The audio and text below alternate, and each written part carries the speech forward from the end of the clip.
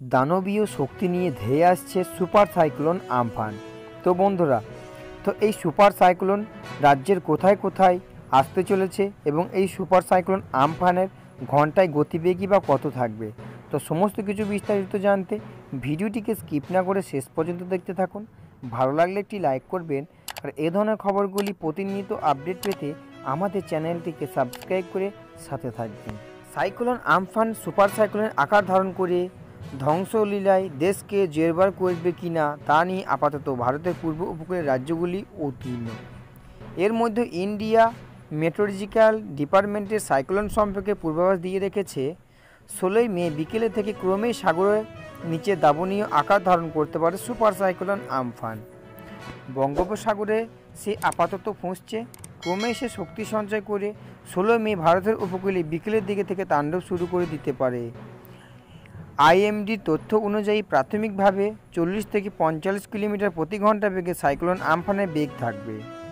পরবর্তীকালে তা 65 কিলোমিটার প্রতি ঘন্টা বেগে ধেয়ে আসতে শুরু করবে। আইএমডির হিসাব বলছে 15 মে বঙ্গোপসাগরে কেন্দ্র অবস্থান করবে সাইক্লোন আমফান। এরপর গতি ও শক্তি বাড়িয়ে তা 55 কিলোমিটার প্রতি ঘন্টায় হতে পারে। 16 মে এর গতি 75 কিলোমিটার প্রতি ঘন্টায় থাকবে। যতই আমফান দক্ষিণ পশ্চিম দিকে এগিয়ে যেতে থাকবে, অর্থাৎ ভারতীয় উপকূলের দিকে আসতে থাকবে, এর গতি হবে 85 কিলোমিটার প্রতি ঘন্টা। বহু আবহাওয়াবিদদের মতে 19 থেকে 20 মে স্থলভাগে আছড়ে পড়তে পারে এই সাইক্লোন।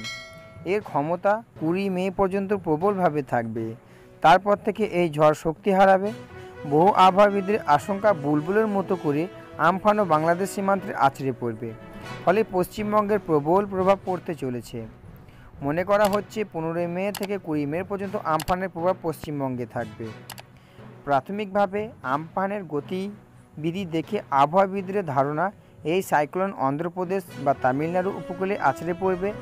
এই প্রবল প্রভাব প্রথমের দিকে পড়বে উড়িষ্যায়, অন্ধ্রপ্রদেশে এর ব্যাপক প্রভাব পড়তে পারে। তবে যদি এর গতি আচমকা পরিবর্তন হয়ে মায়ানমারমুখী হয়, তাহলে এর চরম প্রভাব পশ্চিমবঙ্গ ও বাংলাদেশের ক্ষতি দেখা যেতে পারে। তো বন্ধুরা, আবহাওয়াবিদদের তরফ থেকে ছিল আজকের এই লেটেস্ট আপডেট। যদি ভিডিওটি আপনাদের ভালো লেগে থাকে অবশ্যই একটি লাইক করবেন, অবশ্যই চ্যানেলটিকে সাবস্ক্রাইব করে সাথে থাকবেন আবহাওয়ার গুরুত্বপূর্ণ আপডেটগুলি প্রতিনিয়ত পেতে।